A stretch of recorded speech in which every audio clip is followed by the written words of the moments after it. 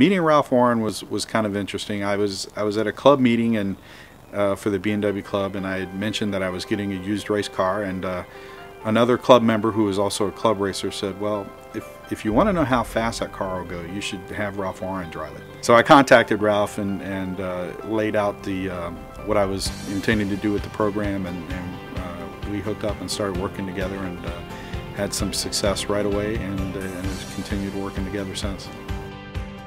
We met Craig a few years ago. I was a co-worker with Craig, and he had heard about our race team and wanted to come out and hang out with us and try it out and help out for the weekend and see what it was like. And he really enjoyed coming out and being with us. It was his chance to get away, and he's been with us ever since. He's probably the perfect person for the job. He's very detail-oriented, sometimes a little frustratingly too detail-oriented, but you know, things don't go wrong when Scott's making sure things are supposed to go right.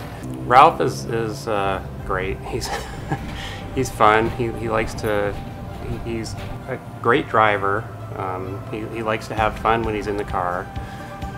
He doesn't do anything crazy. He doesn't do anything stupid.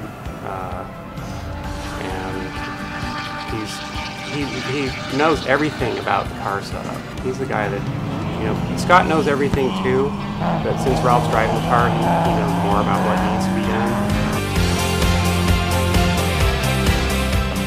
We'll set the car up a certain way for practice, set the pressures.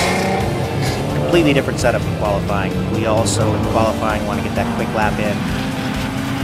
For the race, again, change the car completely.